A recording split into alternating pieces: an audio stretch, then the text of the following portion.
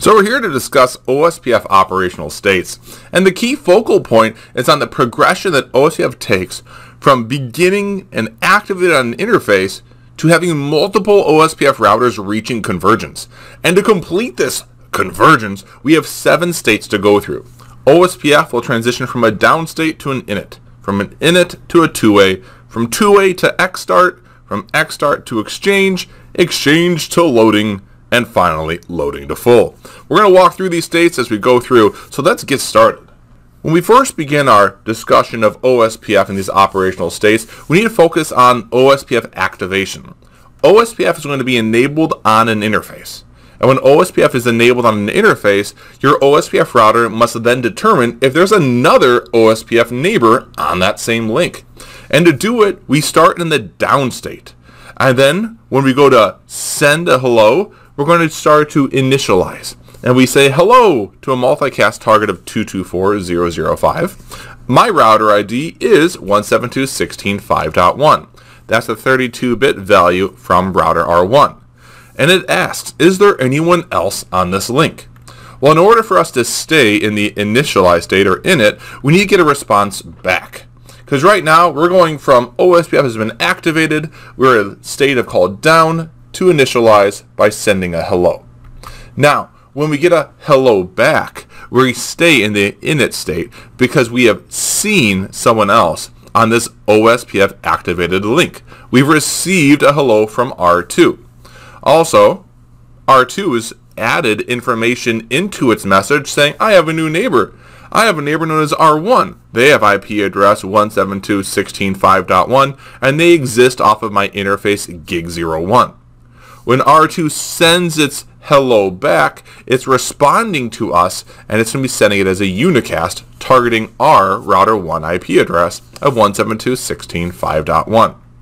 Now the neat thing is, since R1 has received a hello back from R2 and R1 sees itself in this neighbor list of R2, we're going to transition to the two-way state.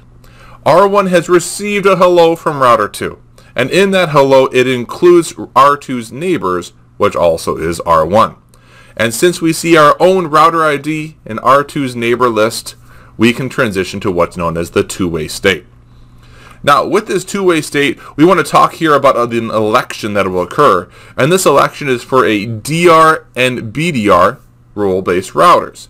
This election only occurs on multi-access networks such as using Ethernet. In this election, our routers will have a default priority of 1 on their links. And because the priorities are both defaulted at 1, it's a tie. So the tiebreaker goes to what's known as the highest router ID. In this case, R2 has 172.16.5.2 as its IP address, and that is its router ID it's taken. It has the higher router ID, so R2 will become the designated router. R1 has a lower router ID because it has a lower IP address. It is 5.1. That would be the backup designated router known as the BDR. Our routers will then move onwards from the basics of that two-way state and the election, and they're going to go on to what's known as their synchronization process for their OSPF database. What we're focusing on here is synchronizing their link state databases, which is really their topology table. And to start this synchronization process, we use the xstart state. In the xstart state, this is the exchange start state, we have our routers choosing who's going to share their link state database first. Now that link state database is known as the DBD packet, which is going to be a summarized form of their link state database.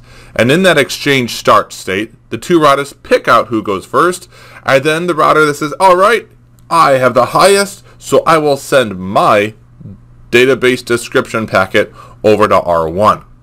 Now the cool thing is, it's a summary. It's a link state database, and the R1 router is going to acknowledge that it's received that summary. OSPF likes to be reliable. R1 then sends its own summary of its link state database, and R2 says, awesome, cool, I've got your summary as well, and responds with an acknowledgement. After we have viewed each other's summary, their database description packet, the routers will then respond back to each other with LSRs and LSUs. An LSR is a link state request. We can ask for more information on specific network entries that we've seen in those DBD packets that we didn't know anything about. The other router that receives your request would then respond accordingly with an LSU, which is a link state update, saying here's the info you needed. And again, OSPF likes to be reliable, so we have the acknowledgement coming into play. Now, the cool thing is, after all those LSRs and LSUs, you've reached full convergence. So let's take a step back.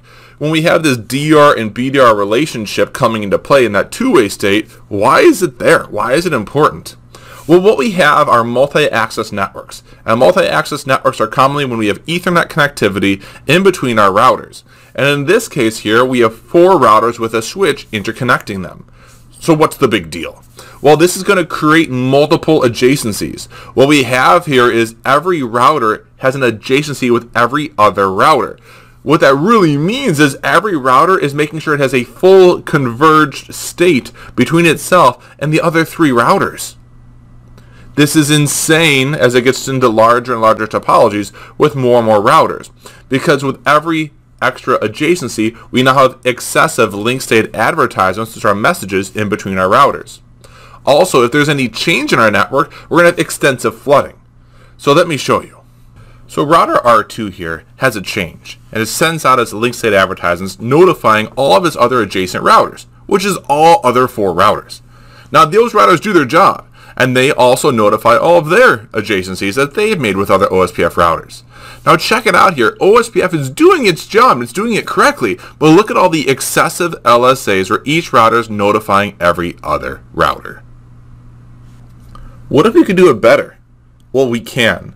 By having a DR and a BDR elected inside of a multi-access network, we can have our router 1, router 4, and router 5 literally have a full state only with the DR and BDR. And router 1, router 4, router 5 will only have a two-way state with each other.